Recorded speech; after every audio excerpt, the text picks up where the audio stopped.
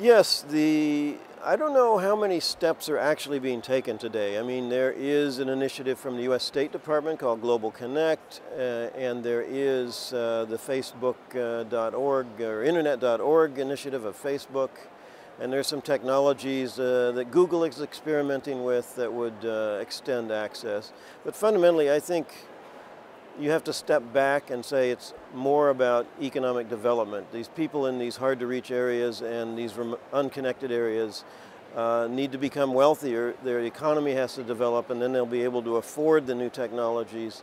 It's not something that can just be given to them, and it's not something that you can just give them the technology when they don't actually have the wealth to, or the stability, the institutional stability to make use of it.